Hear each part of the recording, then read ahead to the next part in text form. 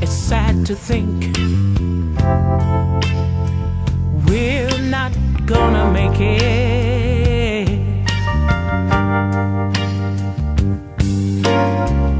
and it's gotten to the point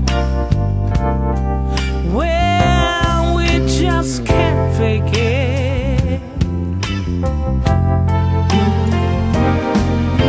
For some ungodly reason,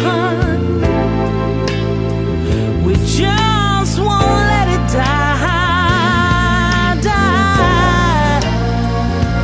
And I guess neither one of us wants to be the first to say goodbye.